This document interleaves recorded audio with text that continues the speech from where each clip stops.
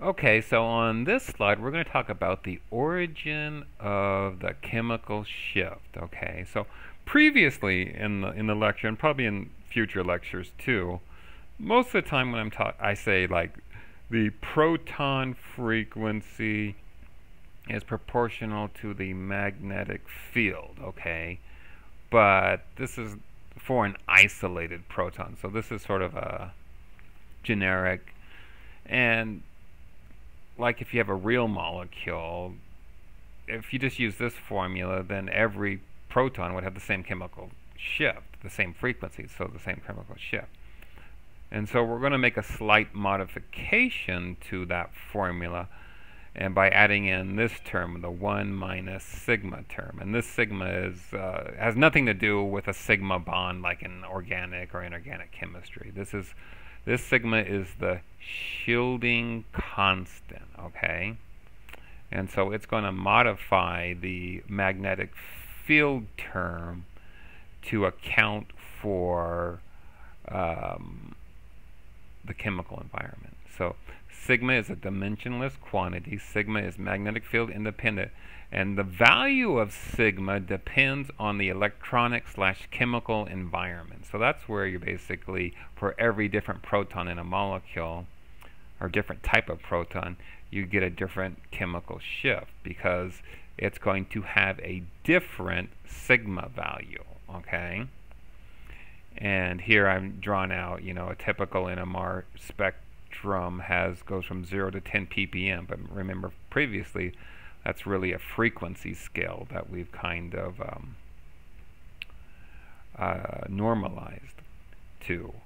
And so let's say we have ethanol here, and removing the electron density from a proton, say this proton or this proton, makes sigma smaller. So we know from organic that this oxygen will have some inductive withdrawal of electron density from protons near it, okay?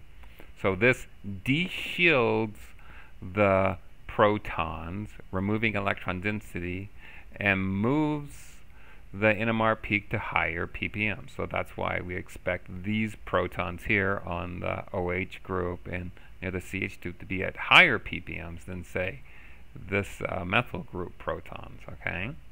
So we say the smaller sigma, because removing electron density decreases sigma's value, de-shields it, and moves the peak to higher ppms, or higher frequency, you could say. So that's where we say that's the origin of the chemical shift. This shielding constant that is dependent on the electronic slash chemical environment of the proton. And depending on its value is going to determine ultimately what your chemical shift is. The other thing in locking, as we've just described in the videos, is ultimately we want to get to this plateau situation. Okay, and so I want to kind of describe where this is coming from. So we have two frequencies, the spectrometer frequency of the locked channel, okay, and so it's at some certain frequency, say 76 megahertz, or it depends on the magnet, okay. And then we have the frequency of the deuterium in your sample, okay, which is a function of Z0. Remember, Z0 was the global magnetic field parameter.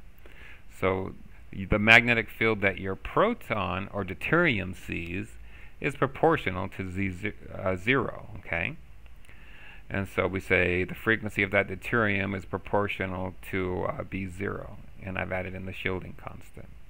So if we look at, here's the frequency of the spectrometer, and then here's the frequency of the deuterium, and we're kind of moving it around because of Z0, and we take that difference and plot it.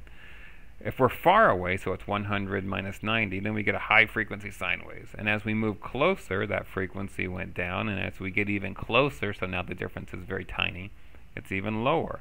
And then when we're right at the right frequency, the spectrometer frequency and your deuterium frequency, so this is the spectrometer, and this is deuterium, And then it's just basically a constant value, which is our plateau. So that's really where it's coming from.